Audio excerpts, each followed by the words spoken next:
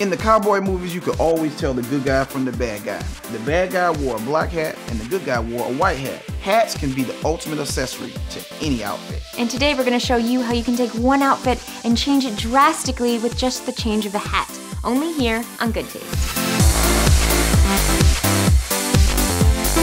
What's up, party people? It's your host, O'Neal McKnight. And I'm Jess, Lizama, and you're watching Good Taste, the show where we teach you how to be a classy fool and not a swaggy tool. And today we're talking about the 4 hats that you need in your wardrobe to top off any outfit.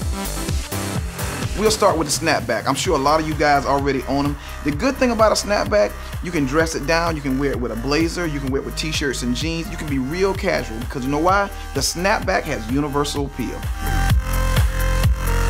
Now, a straw fedora can immediately give you that relaxed vibe, but you can dress it up by adding a white blazer and a v-neck, but keep it simple. If you're going for that Miami vibe, throw on a linen shirt and some pants. I pop B.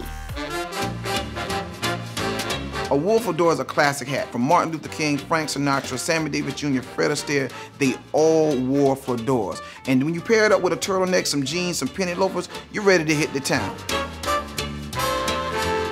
And for the last hat you should have on deck, go with a nice paperboy cap.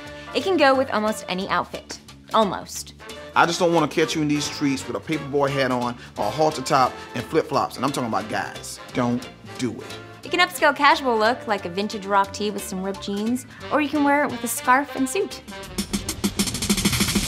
Which of these hats are you going to get first? Leave it in the comments below, and please be sure to subscribe to All Def Digital if you haven't already. I'm Jess, Lizama. And I'm your host, O'Neal McKnight, and make sure you tune in next week for Good Taste.